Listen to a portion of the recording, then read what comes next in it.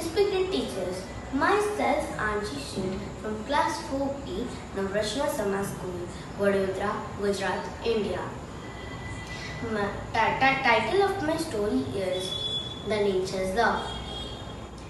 One day, a lion was wandering through the jungle when suddenly a monkey came. He started harassing and teasing the lion.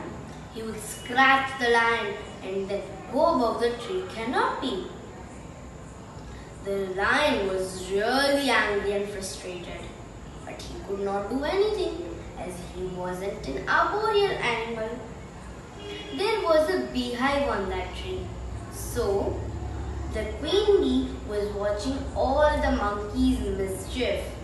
So she wanted to teach monkey a lesson. So she made a plan. She ordered some little bees to get a big leaf and put some honey in and give it to the monkey. The monkey was overjoyed. He was licking his fingers while eating the honey. While the monkey was enjoying the honey peacefully, all the bees suddenly attacked the monkey. The monkey was in a miserable condition. He did not know what to do and suddenly fell down. He was badly injured. After seeing all that, the lion was very happy. He roared with happiness and thanked the queen bee.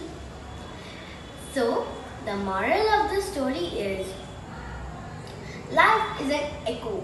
What you send out comes back. What you sow, you reap. What you give, you get.